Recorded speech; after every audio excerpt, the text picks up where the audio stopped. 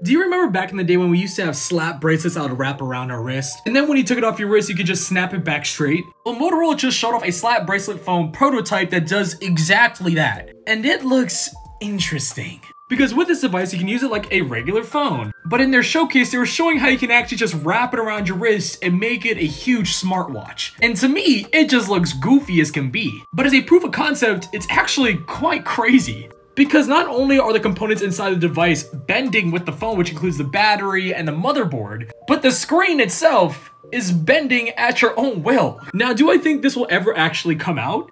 No. And if it did, would I ever buy it and use it as a smartwatch and a phone? No! But it's always cool to see what companies are working on behind the scenes, because if they have that, we can only imagine what else they're building.